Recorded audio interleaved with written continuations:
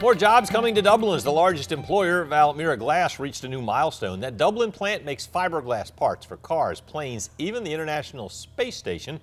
Valmiera shares how the German company is investing in Lawrence County.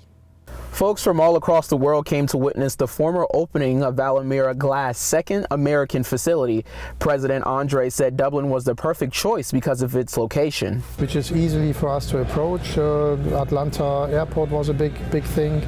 But the main thing was the business incentives the state of Georgia was giving to us, also here the local Lawrence County. In 2016, Valmiera announced they were looking for 425 people. Now, in 2018, they are still looking to grow. At the moment, we have still 100 positions to fill. They plan to fill those positions, and Governor Nathan Deal said he is happy they are bringing jobs to the state and Lawrence County. He's not the only one who holds up Dublin, Lawrence County as an example of how to do things right in terms of economic development.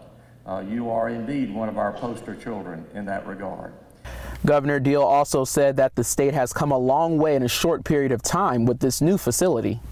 They would not let us into the production building due to confidentiality, but if you take a look right here behind me, you could see this building is where the glass is going to be melted. Once they melt that glass, they're going to move it to an existing facility here on the property. Lawrence County Commissioner Jeff Davis said this new building is going to bring a new sense of pride. In this community want to work. We like to work for everything we get, and I'm certain that the jobs will be filled. You know, there's a very good employment market in Lawrence County, so. Davis said people have been spending money and the economic impact has already been felt in his district. In Dublin, Wanye Reese, 13 WMAZ Eyewitness News.